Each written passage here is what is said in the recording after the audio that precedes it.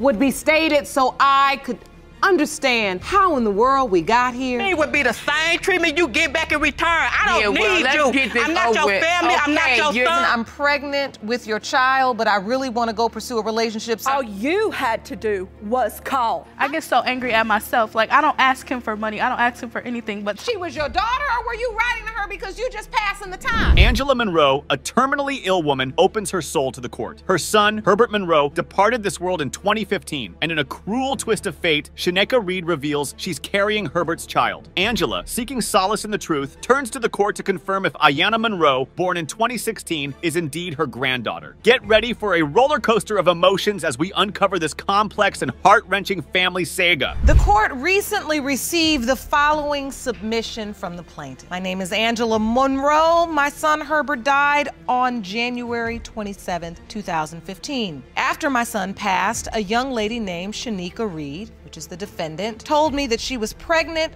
from my son. The baby was born on May 31st, 2016. The drama is sky high as Angela unravels the tale of Jerome, her cousin's son, seeking refuge for his pregnant girlfriend Shaneka due to Angela's poor health. What was supposed to be a brief stay spirals into a maze of complications. Had you met Ms. Monroe? Did you meet his mother? Yes, I did meet her. And he introduced you as his girlfriend, or? No, friend. And the thing about, that was our apartment, me and my son's apartment. No, you even said this is Ian's apartment. When you get an apartment,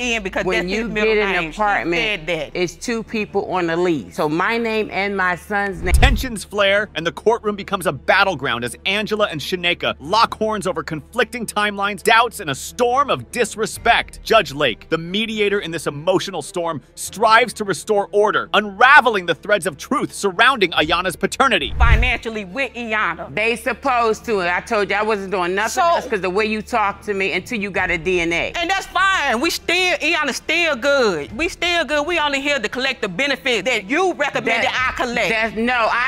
I said that only way you get anything is if you do a DNA. You don't get nothing until you do a DNA. I didn't even know that I could collect benefits. Yes, you. Hold on to your hearts as Angela takes the stage, testifying about her complex relationship with Jerome Reed, the father of her late son's child. Secrets, tensions, and a web of hidden truths unfold before us. But you were saying to him, listen, I'm pregnant with your child, but I really want to go pursue a relationship somewhere else? I was not pregnant yet. Okay. That's the thing. I became pregnant the week after I told him that. I have to ask you, is there any chance that the other man... Me and this person was communicating over Facebook and on the phone. Me and this person has had no physical contact. But you just said you and him was gonna live together. Angela confesses her initial plan to leave Jerome, but life takes an unexpected turn with Ayanna's arrival. The courtroom buzzes with anticipation as the judge addresses the burning question of paternity, ordering DNA tests to unveil the truth. Brace yourselves, the results are about to be revealed. Oldest child was born. So listen, we can see now that this was not a committed relationship, and we know now, Ms. Monroe, this is not something you were fully informed about before your son's unfortunate passing. I need to know now, what are your hopes? I just really want to know if Ayanna's my granddaughter. And if she is, are you hoping for a grandmother-granddaughter relationship? Do you want to be I'm gonna be in honest her life? with you, I don't even know if we can go there. The courtroom transforms into a haven of raw emotions as Angela,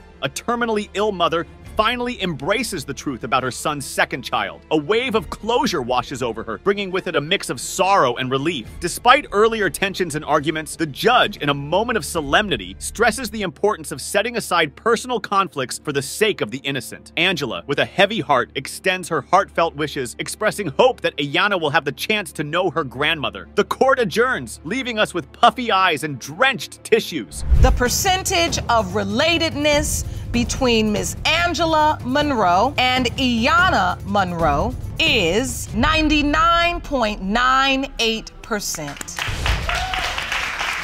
I know you needed it. Yes. And you have been through a lot. What every mother's worst nightmare. We've got Miss Bailey and her daughter, Miss Parker, suing Mr. Parker for a whopping $3,691.50 in childcare expenses. But get this, Mr. Parker is Miss Parker's estranged husband, and he's denying he's the father of her 4-month-old son, Zachariah. He hasn't given a single penny for the baby's expenses. It's about to get hot in here. Ms. Bailey, you and your daughter are suing the defendant for $3,691.50 in child care expenses. Mr. Parker is your daughter's estranged husband, and he denies paternity of your 4-month-old grandson. You claim he hasn't even given your daughter a single penny. Now, Mr. Parker's defense is basically, go find the real dad and sue him instead. But wait, there's more. He's demanding a paternity test because he's convinced he's not the biological father. Did he write all of this down on a napkin during breakfast? Because wow, we've seen better defenses on school playgrounds. Is to take their lawsuit, find the real father of the child, and sue him. Yes, Your Honor.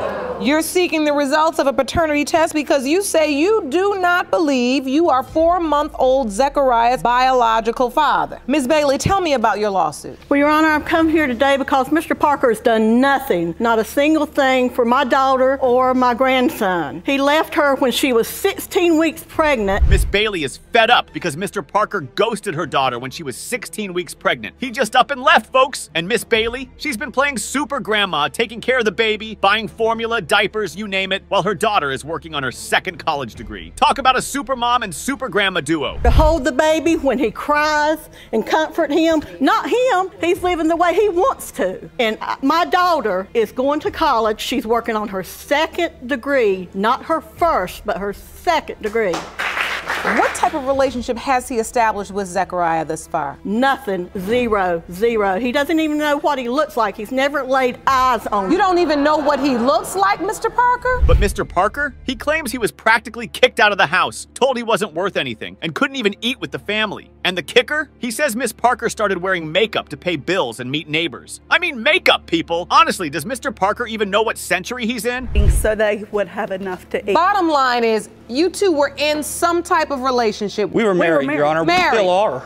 Yes, we are married. Yes. What led to this entire situation anyway, whether you left or you got ran out? First it started, she'd start wearing makeup and everything. She was wearing it to church. It ain't so funny. She never wore makeup before. And she started wearing it just to go to don't. pay the bills, run out to go over just to go see the neighbor. The drama doesn't stop there. Mr. Parker comes home one day to find a padlock on the bedroom door. But Miss Parker's got a reason. She says it's because she was hiding Christmas presents for her 8-year-old who still believes in Santa. Mr. Parker thinks there might be dirty photos or something fishy going on. The suspense is insane. I'm not going to let him go in there and see what he's getting for Christmas because he still believes in Santa. Then why did when I asked you so I could go in there and go in You didn't have anything left in there. Because you threw everything out. Did you lock your husband out too? I locked that bedroom door because I didn't trust him and didn't want him in that room. He didn't have anything in there. I didn't see a point in him going in there. What did you think was going on in this bedroom, Mr. Parker? And here's the real kicker, folks. Mr. Parker wasn't even told about the baby's birth until a week later. He wasn't at the birth. He's never seen the baby, and he's been paying for a lawyer for a DNA test. He's cut all communication, wanting to handle things legally. But wait, there's a witness. Mr. Parker's mom, Miss Perez, steps up to the plate and throws some shade. She claims Miss Parker would dump Mr. Parker at his mom's house and only call him back on payday. And she hopes the baby isn't her son's because she doesn't want him tied to Miss Parker for 18 years. Ouch! Message on her answering machine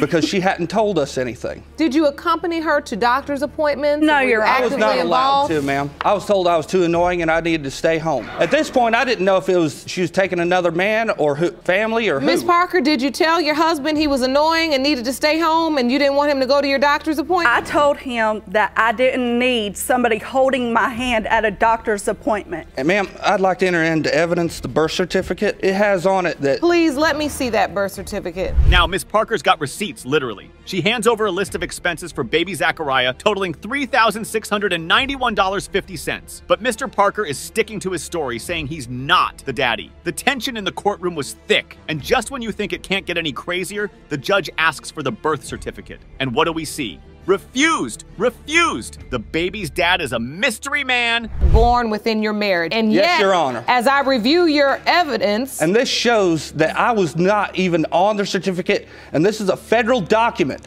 that was not shown that shows that she lied to the doctors, lied to the hospital, and lied to me. She didn't lie to them.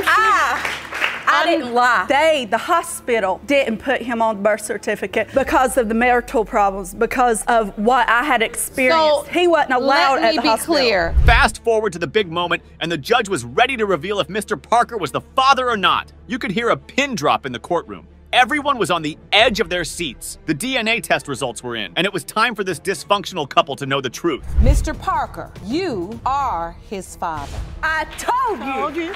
Told you. It was difficult to watch a husband and a wife go at it like that. And then just when I thought there was very little hope this could work. Buckle up, because today we're diving into a paternity court case that's got more twists than a pretzel factory. We're talking about a 22-year-old paternity mystery, and guys, this one's a tearjerker. For today, because you say she hid the identity of your father from you for 14 years. Now today, there's a man waiting outside of the courtroom that your mother believes could be your biological father, yet you still have no idea if that's... Yes, Your Honor. Now, Ms. Hall, you admit you let your daughter believe that the man who raised her was her father, knowing that it was a lie. Yes, Your Honor. Miss Curtis has been living a lie for 14 whole years. She thought one man was her daddy, but nope. Her mom, Miss Hall, had been keeping the real tea on the DL. And guess what? There's a dude outside the courtroom who might be her real pops. Talk about a daytime drama. My grandmother, she sat me down and she said that she wanted to tell me the truth about who my father really is to be, and that my mother has been lying to me for the past years of my life, which was time was 14 years old, and that the man at the time was not my father. She said to me, I want you to take it to your grave if your mother never owns up and tell you yourself. And I said, okay. And I felt that it was the truth because I always felt like I was adopted. Miss Curtis tells the court how her grandma dropped the bomb on her, revealing that her whole life was basically an episode of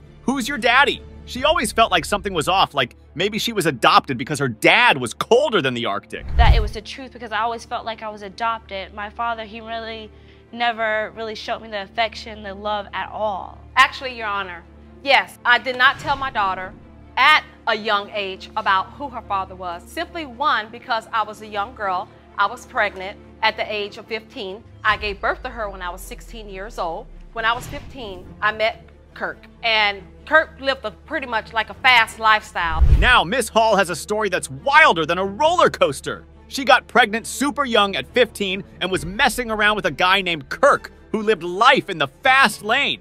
But when she got knocked up, she wasn't sure who the father was. Drama! Fast forward a bit, and Miss Hall has her daughter believing another guy is her father. But then she switches up the story faster than a DJ at a club, throwing yet another name into the mix. Miss Curtis had no idea what was going on. And Kurt lived pretty much like a fast lifestyle. Okay. And, you know, which attracted me to him. And being young, at the time when I got pregnant, I didn't even know that I was pregnant because I didn't know anything about the body. You didn't know what it meant? You were just so young? Yes. And then what happened? About a month passed by, and I would say I started my cycle, and I was like, oh, wow, you know, I was shocked. Okay, well, maybe I'm not. I'm not. Finally, her mom comes clean and says, actually, your dad's name is Kirk, and Miss Curtis is vindicated. The courtroom was shook when Miss Curtis revealed she'd been pen pals with Kirk while he was in prison. She's trying to bond with the man who might be her father, and those letters are packed with emotions. Kirk was out there making promises like a politician during an election, saying he'd be the father she always needed. And already told me. She told me another name. She didn't tell me Kirk's name. She gave me another name. So I said, oh, I'm just so happy. I'm going to call Nana and I'm going to tell her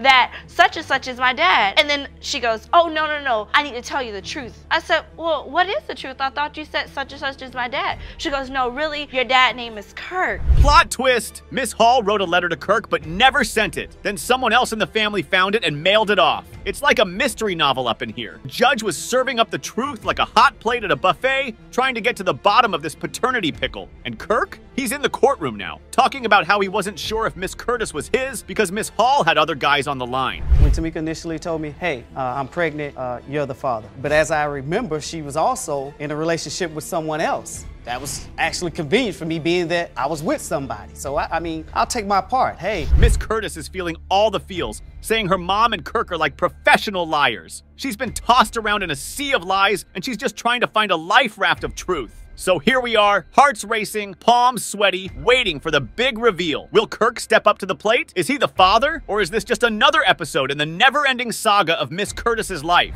Mr. Whitaker, you are her father.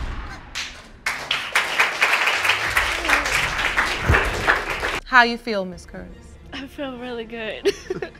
I'm really happy to have my dad. You are? I'm overwhelmed, yeah. I'm happy for her. And I just want to see the best. I just want the best for her, and I want her to. Well, you know what I think is wonderful about the truth? That the truth, I always say, is the most important foundation we can all stand on. All right, so picture this. Miss Mackenzie is accusing Mr. Guy of bailing on her and their daughter, Ania, right after she was born. And get this, she claims he's denying paternity because he's already got a football team worth of kids, plus the bench. We're talking 13 kids, folks. Mackenzie, you say Mr. Guy abandoned you and your daughter, Anaya, soon after she was born, and denies he's her father only because he already has too many kids. Yes, Your Honor. Mr. Guy, you say you knew this wasn't your child from the moment Miss Mackenzie said she was pregnant. Is that correct? Yes, Your Honor. So, Miss Mackenzie, when did you first realize that he denied he was your daughter's father? Well, when I told him that I was pregnant, he kind of like was shocked a little bit. Then he was like, she gonna be my 13th daughter, like. But wait, Mr. Guy only mentioned 8 kids. And then, plot twist, he suddenly jumps to 13 when she tells him she's pregnant. Talk about a numbers game.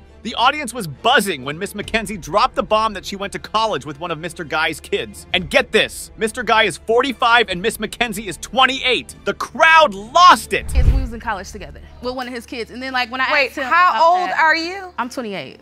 And how old are you, Mr. Guy? 45. Oh boy. Okay, so when did you realize he was denying your child? That he said this is not my child? After I had her, he was at the hospital and everything. When he brought us home, he just like basically set her on the floor in her car seat. He was like, I gotta go run an errand, and he never came back. So he just left her there. Like he just left us there for like months.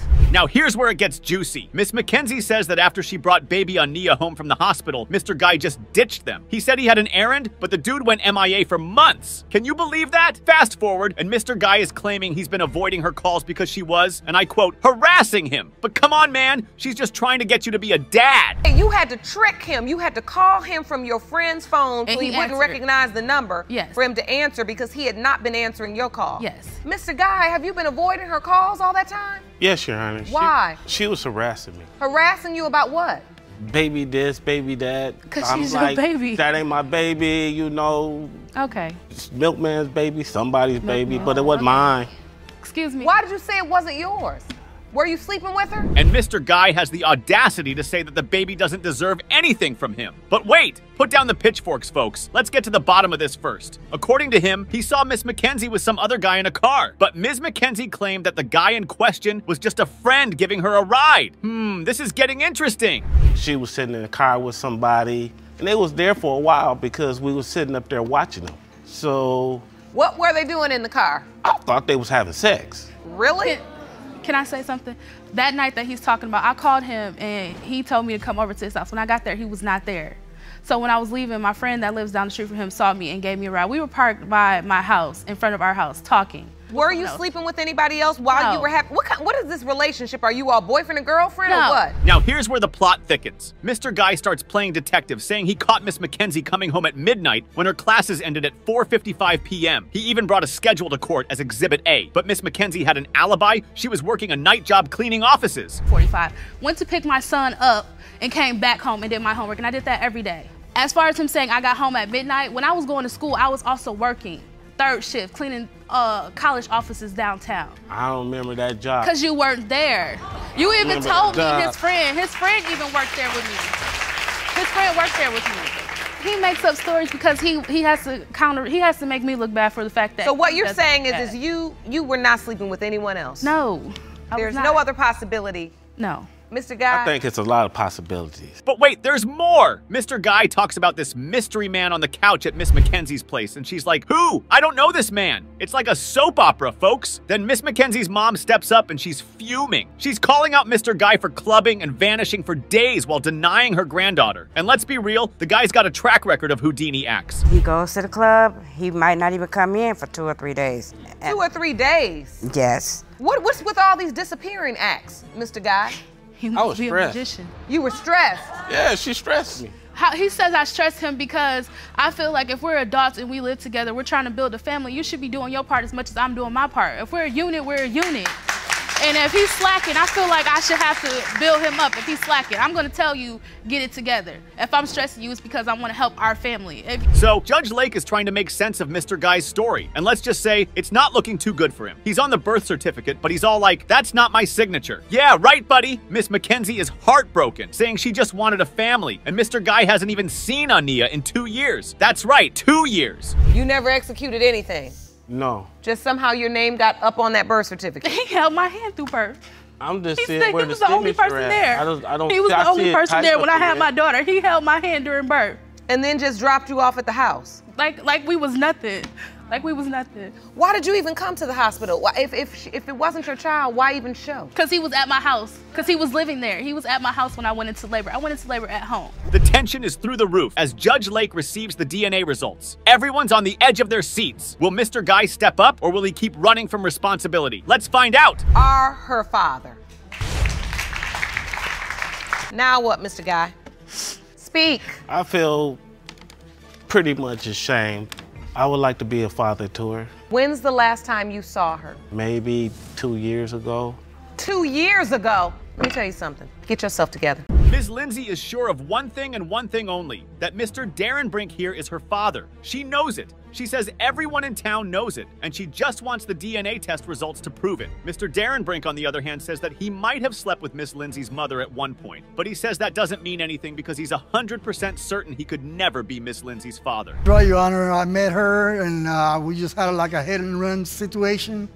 She disappeared on me, and then we got back together again, and a couple of days later she went her way, and it just kept on for years that way, and there's no way she could be my daughter, Your Honor. So, Ms. Lindsay, what do you mean everyone in town knows that he's your father? Okay, I'm trying to get you, Mr. Darren Brink, but if you admit that you slept with Miss Lindsay's mother at least once around the period she was conceived, then it's actually scientifically possible for her to be your daughter. It doesn't matter whether the situation was a hit and run one. What matters is that you hit. Miss Lindsay also has her reasons for believing Mr. Darren Brink is her father. You were 16. Yes. And an ex of Mr. Darren Brink's comes to your house. Yes. And says you're the child that your mother had with Mr. Darren Brink. Yes, Your Honor. In other words, the ex thinks you're the child that came in between her and Mr. Darren Brink. Yes, Your Honor. When she said this to you, what did you say? Well, at first I was like, what? You're wrong. There's no way. And I came to my mother and I talked to her about it, and she told me no, that he was not my father. When Ms. Lindsay heard this, she went to her mother and was told that Mr. Darren Brink wasn't her father and that her father was another man entirely.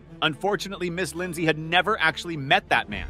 Even to this day, she hasn't met him. Mr. Darren Brink. Yes, Your Honor. When she said this to you, what did you say? Well, at first I was like, what? You're wrong. There's no way. And I came to my mother and I talked to her about it, and she told me no, that he was not my father, that another man that she had told me was my dad was my dad. She said this other man is your father, but you'd never met that man. No, I still haven't, so I don't know who that is. Okay. So basically, Mr. Darren Brink is now Ms. Lindsay's next-door neighbor and potential father. Incredibly, Ms. Lindsay never really broached this topic with him until today.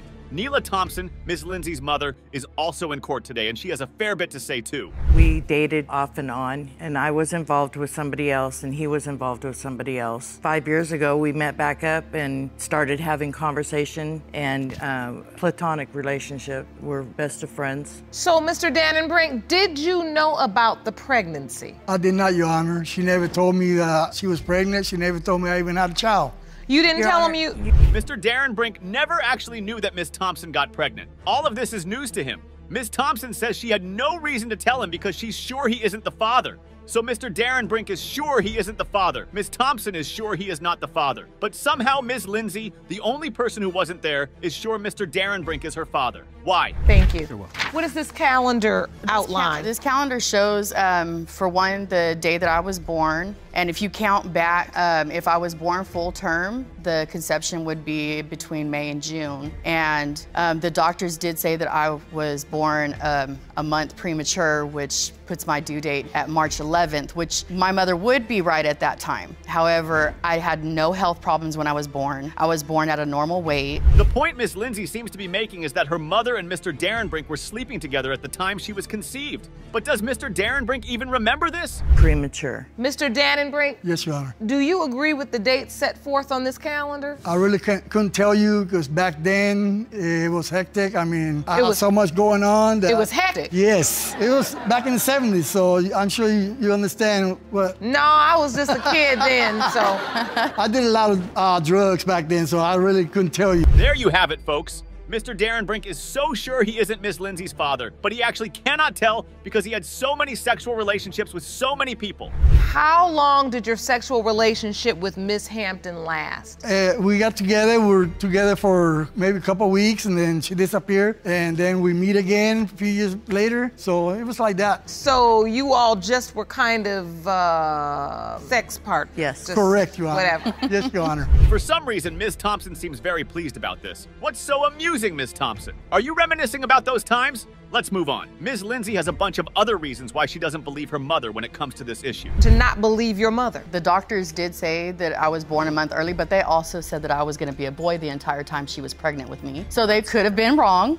Second thing, my mom does admit to having a child with Mr. Dannenbrink.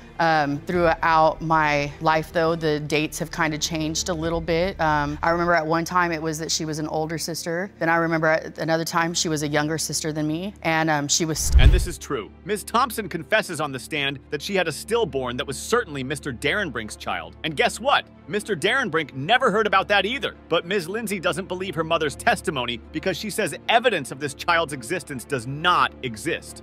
Ms. Lindsay is certain her mother is lying because this wouldn't be her first time. Because it's not the first time.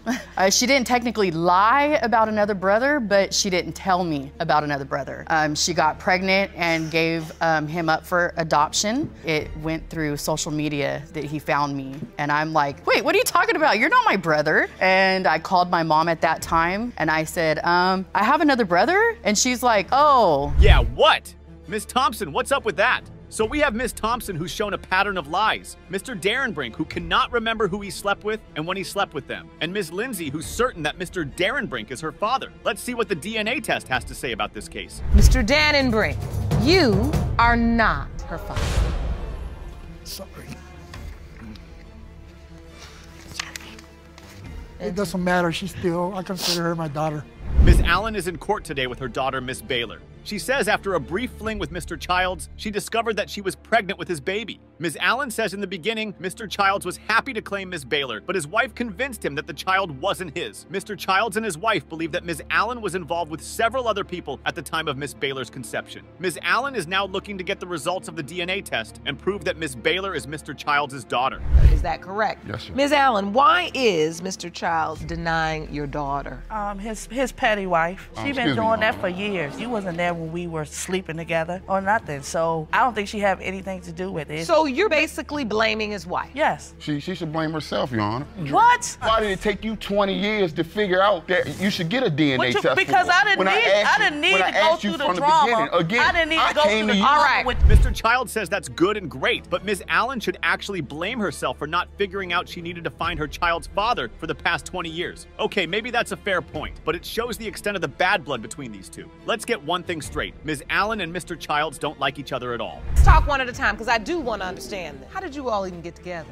She was friends with cousins of mine, and we got together like that. We ended up messing around or whatever. Nothing serious. So you all get together, you have mutual friends, you start having sex. Well, obviously unprotected. It started like this. We had a friend that got killed, and me and him, I would call and check on him and things like that. Then one day, I just came through after a football game, and he wanted to ride with me, and so we went on and had drinks or whatever. Okay, great story. Ms. Allen says that Mr. Childs and she made Miss Baylor that night, and that's the reason she's here. That wasn't the only time they were intimate either. Ms. Allen says they got together a few times after that, and that was it.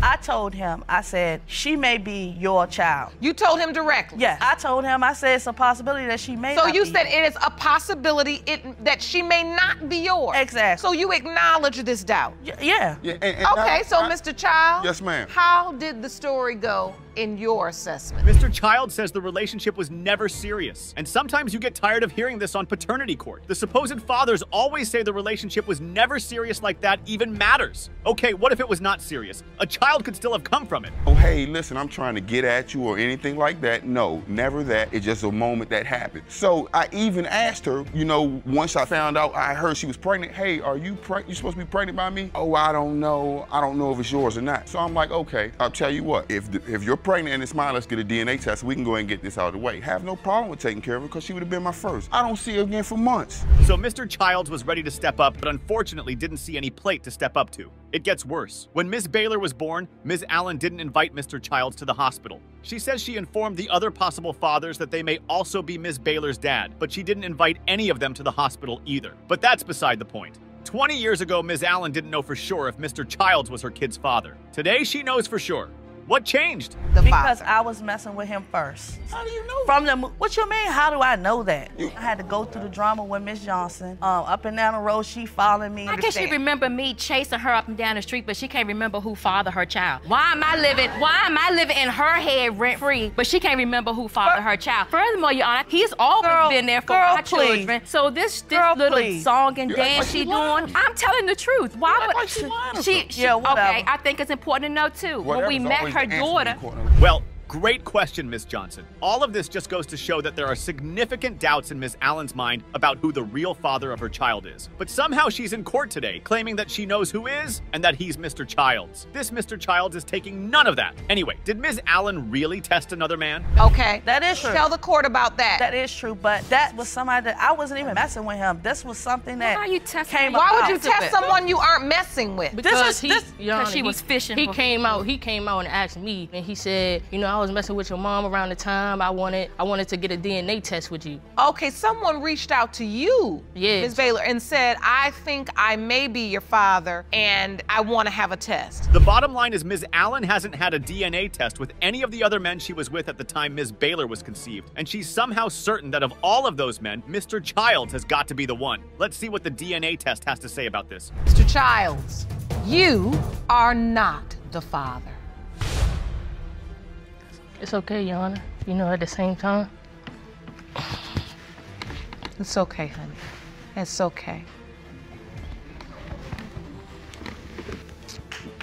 Mr. Hunter is completely certain that he isn't Josiah's father. Ms. Holden, Josiah's mother, says this is a lie and that Mr. Hunter is indeed the father of Josiah. She says she was earlier confused about the paternity of Josiah because she was given incorrect medical information, but now she's beyond certain that Josiah belongs to Mr. Hunter. Mr. Hunter, on the other hand, just thinks Ms. Holden wants him to be the father so that she can have access to his money. You worry she's only saying you did because of the financial security you provide for her. Is that correct? Yes, Your Honor. All right, Ms. Holden, you admit you were confused about your son's biological father because you were given incorrect medical information, but you are 100% certain Mr. Hunter is the father. Is that correct? Yes, Your Honor. Mr. Hunter, you say this is about financial security? Yes. Tell the court why you feel that way, sir. Not only has Mr. Hunter stepped up as a father to Josiah, but he's also gotten emotionally attached to the boy as well. Ms. Holden says her relationship with Mr. Hunter started off platonically, but at some point they decided to have intercourse. Yes. So were you having sex with protection? No. Here we go. You all haven't agreed on one thing yet. Who said yes? She said no. I said yes, we were using protection. No, we wasn't. Okay. That's what we call reasonable doubt in a criminal court.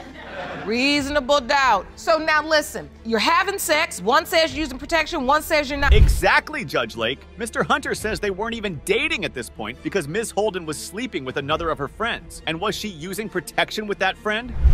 Were you using protection with that friend?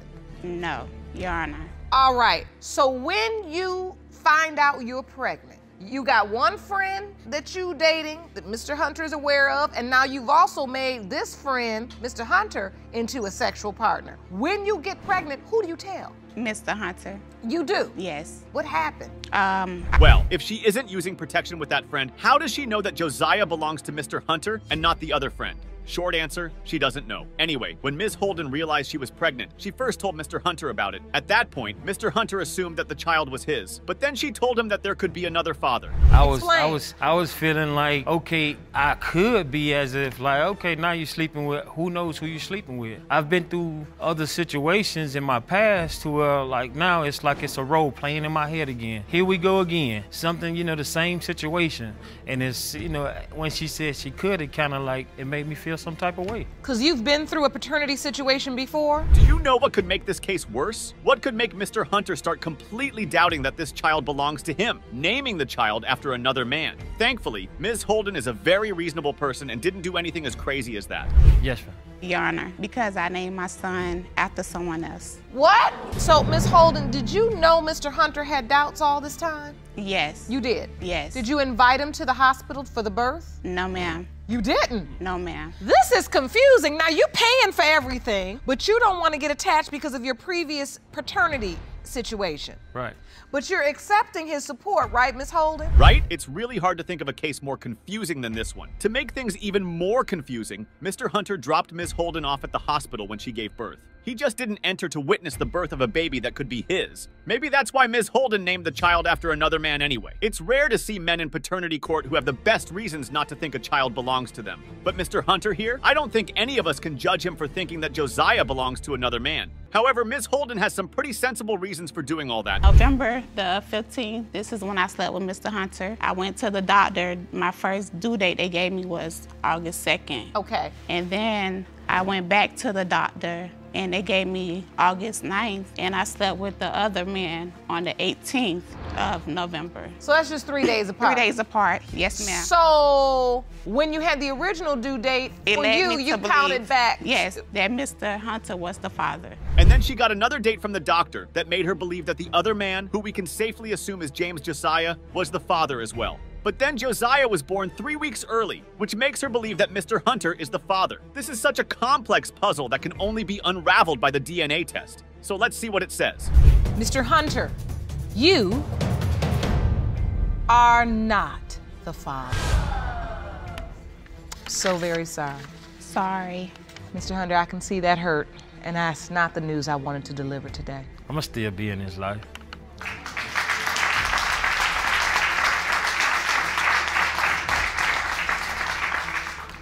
Ms. Allen thinks that Mr. Levant is denying her 6-month-old Layla only because he wants to keep their affair a secret. Mr. Levant says this is a lie, and he and his girlfriend, Ms. Lanier, are in court today to prove Ms. Allen wrong. About the situation today. He's denying our child, and he needs to step up to be a man. Why do you think he's denying the baby? Because of his girlfriend, of course. His girlfriend telling him lies. The girlfriend tells him lies? Yes, Your Honor. Like what? No, I don't. Telling him that the baby don't look like him. That baby too light. My baby do not too light. Just because I have to like dark. And he don't want to break up his happy home with his girlfriend. Mr. Levant has been with his girlfriend for a while, and they have 3 children together. He also doesn't deny having intercourse with Miss Allen. He just says he split up with his girlfriend for one night after an argument, and that night he found himself in Miss Allen's bed. It was not one night. We just split up. Your Honor. Like we was going through some stuff. No, it wasn't. And yes, it we was. Had a break for a minute. Yes, it was a one night stand. No, it wasn't. Yes, it was. You just married because I got my baby, so be quiet. You wasn't here. So wait a minute. You tried to break up a happy home because you knew we had 3 kids together for the longest. You've been commenting on my Facebook profile. No, I was there because I was telling you to keep him away from me. No. Okay, so it's clear there's no love lost between these two. It's also clear that Ms. Lanier may be the one telling Mr. Levant not to accept Miss Allen's baby. Ms. Allen, I need to know, did you know Mr. Levant had a girlfriend and 3 children when you were sleeping with him? No. Yes, you did. Was it just a one-night stand? No, it wasn't. You commented on my firstborn child. Like I said, we was together 2010. Y'all never was together. No, yes, we was. Over the phone? Okay, first off, okay, well, I wasn't talking to you. Okay. So wait a minute, I want to understand the nature of this relationship, Ms. Allen. It was a long-distance relationship. They only talk over the phone, It was a long-distance relationship. So it was a long-distance relationship. You lived in one state, he lived in another? Yes. Miss Allen insists that she was in a long-distance relationship with Mr. Levant for 5 years. You heard that right. 5 whole years. Mr. Levant admits that he spoke with Miss Allen for a whole year on the phone, and Miss Lanier says she was aware but told Mr. Levant to stop contacting her. You know what? What all of this tells me is that Mr. Levant's contract wasn't a one-night stand. It was a several-year stand, if there's anything like that. So on this calendar, you claim you were intimate with Mr. Levant on the 27th of December. Yes. Your due date was September the 26th. Was September 26th. So Mr. Levant, do you agree with what this calendar asserts? Not at all. You don't believe that? Not at all. Why not? The dates is wrong. You Okay. text me a letter, a doctor's letter, saying that you was pregnant on the 6th. On the 6th of January? Yes. No, it wasn't. Did you bring that letter? No. That seems like solid evidence to me. If what Miss Allen is saying is correct and she didn't sleep with any other person in that period, then Mr. Levant has to be the father of her child. But we know things aren't always that straightforward in paternity court, don't we? Do you agree with what this calendar asserts? Not at all. You don't believe that? Not at all. Why not? The dates is wrong. You Okay. text me a letter, a doctor's letter, saying that you was pregnant on the 6th. On the 6th of January? Yes. No, it wasn't. Did you bring that letter? No. So, okay, that doesn't negate the fact that you all may have had sex on the 27th of December. Ms. Lanier says that Ms. Allen was having sex with other men at the time, that she slept with Mr. Levant, and she's just doing all of this to break up her home. The man, and Mr. Mitchell was her current boyfriend. She broke up with her boyfriend just to break up my happy home with Mr. Levant. You don't know, so you wasn't there. You are saying that Ms. Allen was intimate with another man somewhere during this timeline. Yes. Can you tell the court where? In the park. It was not at the park. I mean, at what time? It was not at the park. You slept with Mr. Mitchell in the park. Like I said, it was not at the park. Now things are getting interesting. And guess what? Mr. Mitchell is also in court today. I'm sure he'll have some very interesting things to say about all of this. Before we get to that, things are getting hot for Mr. Levant as his girlfriend says she will break up with him if the child is proven to be his. Mr. Levant then says he's never accepted Layla as his daughter. However, Ms. Allen has text messages that prove just how much Mr. Levant loves her daughter Layla. Happy Valentine's Day, Lele. Lele. Lele. Daddy loves you. Happy Valentine's Day to you, Carlisha. Then you send a picture of Layla. Layla. And then he says, Mr. Levant says, what's she doing? And then you say, looking around. And then he says, she looking for me, laugh out loud. And then you say, laugh out loud, nah, her sis. And then you respond, Mr. Levant, and I want my daughter. Well, Mr. Levant, 5 minutes ago you said you'd never accepted Layla as your daughter, and now text messages are proving that was nothing but a lie. Hey, Mr. Levant, blink 3 times if you need help. Those text messages are fake. That was not I don't fake. know. That's not me.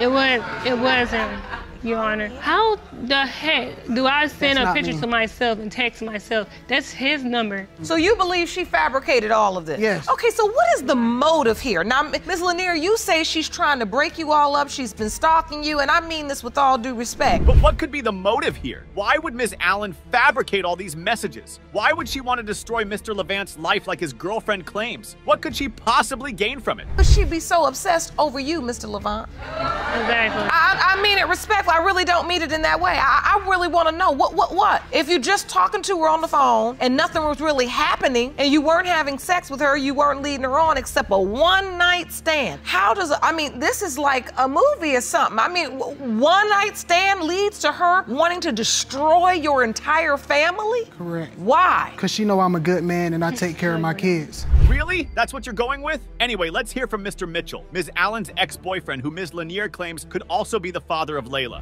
Her mother, Ms. Allen? Yes, ma'am. You did. Did she ever tell you that you could be Layla's father? No, ma'am. She didn't. No, ma'am. And so, do you believe you are Layla's father? No, ma'am. Mr. Levant, after you heard Mr. Mitchell's testimony, does that change in any way how you feel about Ms. Allen's assertions? No. It doesn't? No. I mean, he's a man of few words, but he was pretty direct. All right then, we've heard from everyone worth hearing from. It's now time to hear from the final authority on the matter, the DNA test. When it comes to 6-month-old Layla Allen, it has been determined by this court, Mr. Levant, you are not the father. Yes! Wait. Yes. Ms. Allen? He's the only man I slept with though. Looking at this couple, you could tell they just weren't meant for each other. Mrs. Johnson dragged Mr. Johnson to court on the matter of him not being a good dad. Was Mr. Johnson having any of it? Hell no! Let's get this parenting drama on the road, shall we? Mr. and Mrs. Johnson have been at each other's throats for quite some time now. Having been married for up to 7 years, their marriage has crash-landed from a state of bad to worse. And the shocking thing here, it's all because of their 12-year-old kid. Trust me, it's crazy! Now, Mr. Johnson, you admit that your marriage is at its breaking point, but you argue that it's because your wife undermines your authority and allows her 12-year-old son to disrespect you. Yes, Your Honor. Mrs. Johnson went on and on about how Mr. Johnson wasn't threatening both of their kids. In her words, he had a favorite one. He shows blatant favoritism. I'm angry. I just want my kids to feel equal. I want my oldest son to feel love. When you say he shows favoritism, you can bet Mr. Johnson wasn't just going to let her run her mouth. He comes in like a blazing inferno, telling her she's to be blamed. It's like a war zone in the courtroom. For an example, I put my kids in baseball. He would participate in our son Ethan's, and he would never participate in Elijah's. That's not true That at all. photo right there was Elijah's birthday, and I took him to the go-karts, and he was supposed to meet us after work and didn't even show up. As they kept trolling each other in the courtroom like it was another WWE wrestling match, mind-blowing revelations started to pop out. Believe me, these revelations will leave your jaws dropping from your mouth. My son, we took like a safari ride, and he said, oh, well, me and Ethan will ride on this one, and you and Elijah can ride on that. And it just hurts my son's feelings because he never shows that extra step to where... She doesn't enforce me as a father figure. I'm the father that's there. Because he's been in his life since he was 2 years old, and he should take that extra step on his own. After Mrs. Johnson was done throwing shades at her husband in the courtroom, it was Mr. Johnson's turn to spill the beans. And my God, did he have a lot to say about Mrs. Johnson and their 12-year-old boy. It was like a love series that was unending. Elijah's disrespectful to me, to her, but he's to everyone. To everyone. The rants go on, and Mr. Johnson keeps pouring out his mind like a wounded lion. Does it end there? Of course not. Mrs. Johnson, filled with rage, jumps into the ring again and starts throwing shots at her husband. She even calls him a kid! These two can't wait to rip each other apart in the courtroom. He disrespects everybody. He disrespects his brother. He disrespects me, his mother. He talks back. When me and him were left alone, with me, him, and my other son, and they're fighting for about 2 hours straight, non-stop. She comes home, I tell her what happened, I tell her that they're not listening, and instead of disciplining the kids, she fights with me. He's the one acting like he's 12, too. Mrs. Johnson's dad walks up to the stage and drops bombs on bombs, countering every single word Mr. Johnson says. It was almost like her dad was her husband's biggest oppie. I see Elijah being left out on a lot of things. The ice cream, you ask Ethan to pick up your room. It's like, would you pick up your room? What's wrong with you? Why don't So why aren't we here for the way you talk to Ethan? You know, talk to him like a human being, not like an animal that did something wrong. Man just stood there, throwing heavy blows at Mr. Johnson. It was a tug of war, and nobody wanted to be beaten. Knowing Mr. Johnson, you could bet he was ready for his comeback. As soon as Mrs. Johnson's dad was done talking, boom! He came with his comebacks that hit like bullets shot by a firing squad. Wait. Doesn't that go for both? Grandfather. Doesn't that go for both kids, though? Wouldn't that go for both children, not just Elijah? Like what Ethan, my son, he does the same thing. He babies Elijah. Oh, it'll be okay. You shouldn't yell at Ethan it'll be like okay. that. You yell at him. Your daughter will admit it. So now you're saying... The moment of truth was finally here.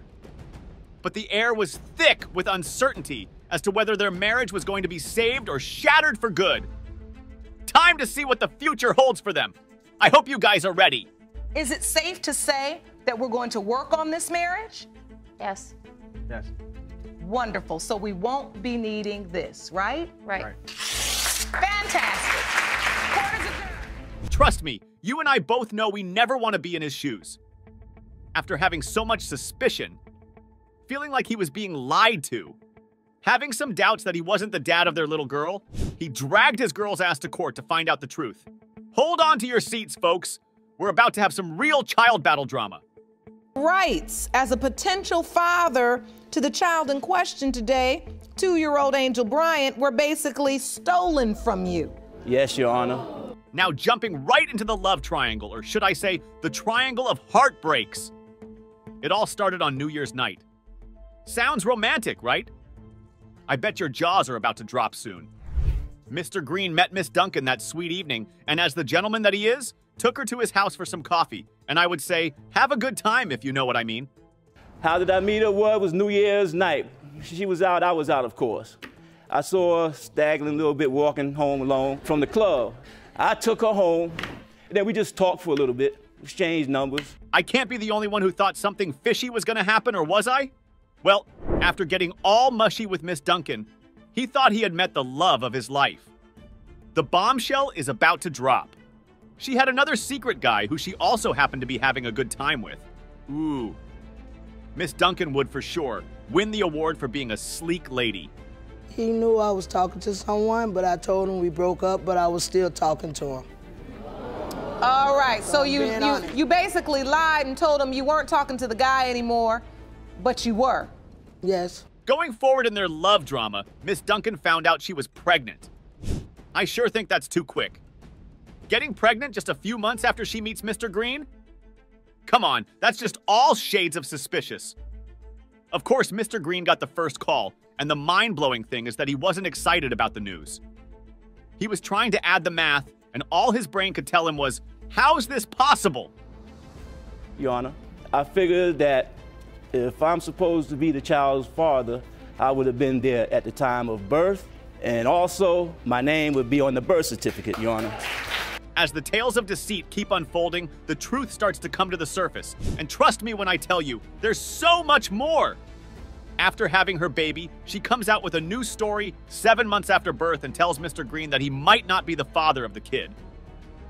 Ouch. That's for sure going to leave a mark on his heart. It was like 6 or 7 months down the road after doing her pregnancy. Then she told me, she said, well, the baby may not be yours. I was surprised this didn't turn into punching spray. Mr. Green came home with Miss Duncan and their little girl and met a guy waiting for them in the house. Let the drums roll in. The guy waiting for them was the other guy, who was also having a good time with Miss Duncan. Ding, ding, ding! Now that's wild! I don't know if it was a birthday or Mother's Day. Okay, I took her home, and he was outside waiting for her, and that kind of hurt. And he said, I come to see my daughter, my daughter. I said, that's your daughter, that's my daughter. If you think that's all the juice in this story, hold on to your seats because I'm about to blow your mind. Another epic heartbreak for Mr. Green. She says she wasn't sure who had the kid, so she played both of them, hoping one of them would come true. Speechless is how I feel right now. The other guy was around all the way through my pregnancy. Really? Yes. Was he at the birth too? Yes. So after he didn't answer, then you called the other guy? Yes. I guess it's high time we brought this paternity war zone to a close. Will it be all nice, Mr. Green, who gets to go home saying I'm the dad? Or would it be the other guy who was in the shadows having a good time with Miss Duncan? The answer to that question sits like a princess in the envelope. Let the truth be told. Mr. Ronald Green, you are not her father. Mr. Jones and Miss Dolis have to be the funniest couple on the paternity court show. Their love story bounces from cheating to lying to deceiving. You just name it. From one charade to the next, these two find themselves in court, dragging each other for who is the better parent. Buckle up, people. You're about to be dumbfounded by this couple's drama. Ms. Douglas, you are suing the father of your 5 children for a paternity test. Mr. Jones doesn't treat your daughter Cheyenne as his own, and that he has always been suspicious that he's not her biological father. Getting down into the bits of this drama, right from the beginning of the case, Miss Dolis admitted to cheating on Mr. Jones. She apparently slept with his cousin. Now that's all shades of crazy if you ask me. Here's the shocking thing. Mr. Jones was no saint. He was also cheating on her with her own cousin and one of his baby mamas. I would have lost my mind if I were the judge, honestly. Yes, Your Honor, I do, because I did make a mistake. I slept with his cousin, and the condom had broke. But before that, Tyrone was downstairs sleeping with my cousin. He was still having sex with his baby's mom. Just like in the movies, Mr. Jones and Mrs. Douglas met at a party. Things got pretty freaky and interesting after that, and they ended up getting pretty intimate. Well, I saw that coming. Prepare to be wowed! After her cozy night with Mr. Jones, she met his cousin and voila, she went down on him too. How does that even happen? I met Tyrone actually at a party that happened downstairs in my building. I met him and his cousin almost the same night. Me and Tyrone got together the first night we watched movies, but we weren't together. We just had sex, and after that he went back to his other baby's mom. Things were starting to get heated up in the courtroom, with both of them staring into each other's eyes like it was about to be a bloodbath. Boom! Miss Dolis gets pregnant. Ring, ring, ring. She hits up and tells Mr. Jones that it's his baby. Things seem pretty nice, right? Well, let's burst some bubbles. What did you feel, Mr. Jones, when you heard I'm pregnant and it's yours? I wasn't too sure about it when she told me, but I'm like, okay, when she did tell me, I'm like, okay, I'm gonna step up and do what I gotta do. She finally decides to open up 2 damn years later, telling Mr. Jones that she had a thing with his cousin. You could see the rage in his eyes, wondering where and how it all went down. Just like that, good baby daddy starts to play the role of I'm not sure this is my kid. I did tell you things were going to escalate. After my daughter was 2, I ended up telling him the truth. So you go in and you smell, you know the cologne, your cousin, you say, okay, I know my cousin was here, but she denied everything. How long did it take you to tell the truth? After my daughter was 2 years old. Slowly, all hell starts to break loose. Miss Dolis spills the beans about Mr. Jones, telling the court how he wasn't there for her daughter and that he was taking care of his other kids with his baby mama. Yep, you had that right. Other kids. It's already a whole mess at this point. Everyone's asking, who's really telling the truth? When the baby was 2, he went to Chicago with his other's baby mama. We were together then, and I'm pregnant with his son. How I knew he was in Chicago with his baby mama was she texted my phone like, oh, you're looking for your man? He's with me. You wonder why he's not calling your daughter? Because he's with me. Emotions are flying here and there. Hold your seats for another bombshell, people. Trust me, your ears aren't ready for this. These couple have had other kids before their daughter, and they aren't even married. Are these 2 a baby factory, or what's going on with them? You are 5 children potentially together. Was your relationship ever committed? Was it ever an important thing to either one of you? It's clear that these 2 had no trust for each other. Even after having more than 1 child together, they can't seem to bring themselves to trust each other. Why would they? I mean, after getting intimate with each other's cousins? That's beyond a far stretch. 7 months ago, he's still talking to women. I don't never talk to anybody first. After I find out he cheats on me, that's when I do it. But I really do want to be with him, and I want to make a family for my 5 kids. Everything went from a peaceful conversation to a bloodbath, with the couples throwing tantrums about who got intimate with whom and who couldn't be a good parent. Well, the moment of truth is finally here. Every single eye is placed on the judge as she's about to reveal the final verdict. Hold your breath. Mr. Jones, you are not fine. The doubts start to troll in, and all hell starts to break loose. This frantic dad wants answers to the paternity puzzle that's been digging holes in his mind. Is he going to get the answers he's looking for? Well, let's find out, shall we? It's about to be another bumpy ride of baby daddy drama. You claim that when your son turned 3, the defendant, your wife, admitted to you that you may not be his biological father, seeking a definitive answer today with hopes that your son is biologically. Now, Mr. Pickett and Miss Pickett sure do look like the cute couples we expect them to be, but hold up. There's more to see than meets the eye. These 2 have been caught up in so much baby drama. Guess what, people? They're even separated. Must have been one hell of a ride for these 2. During that vacation, you know, we had separated. So when I get back from the vacation, I go to like different houses that she's at, and periodically I see this same dude at the different houses. Don't forget, these 2 have been separated for a while. Mr. Pickett takes a vacation for work purposes, at least so he claims. He gets back from his vacation and pays a visit to Miss Pickett to check on their son.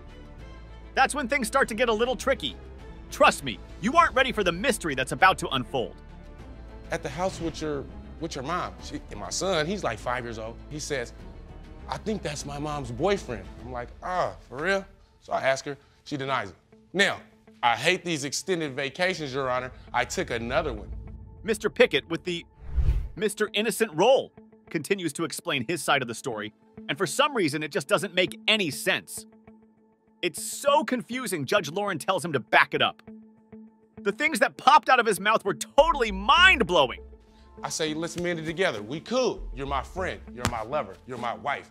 These are our kids. We already did this. I done wrong, you done wrong. Infidelity is all around the world, so we're not upset about that. After being apart for God knows how long, they decide to give it another try and get back together. Yep, we all know where that's leading. Of course, things seem to be okay at first, but soon after, it all turns into wildfire. Things spiral out of control, and trust me when I tell you, it's worse than you can imagine. Okay, so everything's good. We're back together. Now, in the back of my mind, I wish I could blow this little thought out. So you're back together? We back. It's cool. So I ask her. She denies. I ask her, she denies. What do you ask her? I'm asking her, is these my kids? The little mysteries start to find their way out of the little corners, and things start to take an unexpected turn. Mr. Pickett finds out that his wife was getting intimate with another guy just before his kid was born. Oops! Things are about to get real juicy, guys. I can bet on it. Just based on what I told him, yes, he does have a reason, but I did wait 3 years later to tell him, but I let him know before he got back from the extended vacation. This guy had to be the most dramatic man to ever walk the planet Earth. At every single junction of his narration, there was always a hilarious reaction from him. Even Judge Lauren couldn't hide her amusement. Now hold up! All that laughter was about to turn into a real hot mess. After all this time, this is my exact... That's how you did it? I did just like this. And I was in short pants, because we were supposed to go swimming, and I just lost the whole swimming mode. I was like, oh my God, oh my God. And then I was like, oh my God, oh my God, oh my God. Whoa. And then that was like, I walked outside. Now, Miss Pickett wasn't having her best day in court, trust me. You could read it off her face that she couldn't wait for the ground to open up and just swallow her. But come on, she cheated. I mean, it's only right that she felt that way. But is Mr. Pickett in a forgiving mood? I strongly doubt that. That's why I stopped the man, and I told him this is not right, and this is not right. Miss Pickett, the fact that you waited 3 years to tell him, that is a lot. Well, the suspense is finally over, and the hassle of who the dad of their child is about to be revealed. It's been a bumpy and funny ride with Mr. Pickett and Miss Pickett. All eyes on the judge as she unleashes the truth. Get ready, paternity folks! Mr. Pickett, you are his father. Oh, yeah. Look, I got something for you. Hold on. Now, this is going to be one epic paternity showdown. I mean, cheating on your boyfriend with your ex-boyfriend is one thing, but cheating on your boyfriend with your ex-boyfriend and getting pregnant? She's very lucky to be alive. Let's dive into the juicy parts of the heartbreaking love saga, shall we? You say that a few years back, you were suddenly called away on family business. You claim the defendant, Ms. Monroe, invited her former lover to move into your family home. Yes, Your Honor, that's correct. You think we've seen it all? Trust me, I'm quite sure you've never seen something like this before. This screams all shades of crazy in this relationship. Mr. Matlock took a vacation, leaving his girlfriend back in the house. Now prepare yourselves because this will blow your mind. Back in 2006, when me and Miss Monroe first got together, she knew I was back and forth from Fort Smith to Fayetteville because I have a son down in that area. Back in 2007, I was down there for a week. No, you said yeah, you no, were, it no, was you a said week. You were going to be no, gone a weekend and you were gone a month. It was a week. You're you lying. It was a week. Now, while he was away, Miss Monroe, his girlfriend moved her ex into his house. Yup, you heard that right. She moved her ex-boyfriend into her boyfriend's house. Crazy, right? There's more! She didn't act like she cared or she was sorry about it. I can tell you're screaming right now. Told me he was going to be gone for a weekend. So after the weekend, of course, being a girlfriend, you're going to care about somebody's well-being, wonder where they are if they're not calling you. So of course, yes, I did call him. And then he never answered my calls. And this went on for a whole month. To make the situation even messier, she didn't just move her ex into the house, she was also sleeping with him. I gotta tell you, she has some nerve doing stuff like that. Mr. Matlock comes back from his vacation and things fly out of the roof. We talked on the phone Because I about wanted the you. situation. I didn't want him. I had feeling for her. I've been knowing her since we was young, since 12, 13. So we worked out the whole situation. We talked about it. We worked it out. I eventually moved back in the house, picking up a sexual relationship with her again. The heavy bomb is about to drop into the mix. Now, after forgiving her and settling their differences, they go on to be lovebirds once again. Is this gonna last? Hell no! Mr. Matlock finds out she's pregnant from his sister. Boom! That's right, she didn't tell him, she told his sister. She really has some real nerve. Right. She looked at me and I said, was honest. "You're not the father." That's what she said, "You are not the father." So I'm not taking care of somebody else's baby, and you tell me that that baby is not my baby. So once you heard that. Now the heart-crushing revelation doesn't just stop there. He asks her who the father of the child is, and she tells him point blank that he isn't the dad. Hold up, I'm not the dad?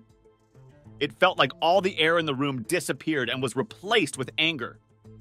Mr. Matlock was definitely not going to stick around to raise a kid that wasn't his. Once you say you are not the father to a man, that baby ain't mine no more. I didn't hear from her. They kept arguing, going back and forth about how they weren't there for each other. It was nothing short of insane in that courtroom. You could tell that these two weren't so certain they wanted to be together anymore. I was back in town taking care of my son, doing what a father's supposed to be. And if you would have been real about it, if you would have been real about it in the beginning, I would have been there for you. There's no going back now. After paying for child support, he wants to know if all that money was not wasted on the wrong kid. Will it be a double dose of daddy drama? Or will the clouds of uncertainty finally clear? The key to the truth was in the envelope. Here goes nothing. Truth was in. Mr. Matlock, the wait is over. You are not. I knew it! I knew it! Don't